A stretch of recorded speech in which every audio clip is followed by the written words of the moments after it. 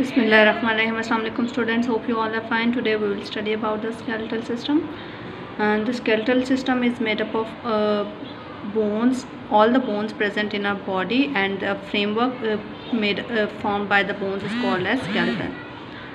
The bones or the skeleton give body a proper shape, and it also helps to support the body and protect the soft and sensitive organs present inside the body. Here in diagram you can see the skeletal system, and the skull that protect the brain, jaw bones that keep the teeth in their place, arm bones that are used for movement.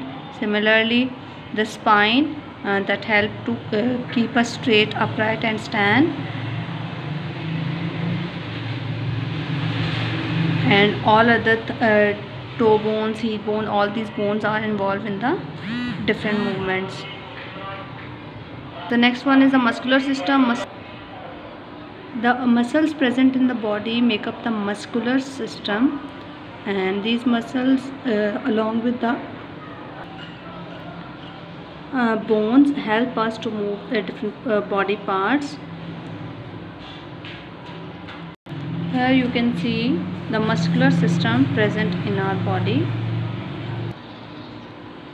And the digestive system that helps to digest or break the food and separate nutrients from the food that are used by the body to get energy.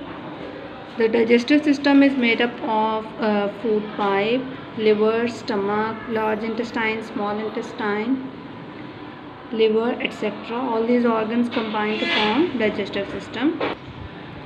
The circulatory system helps to transport move blood all around the body, and also to transport nutrients present in the blood by the heart and the arteries and veins or the blood vessels present in the body.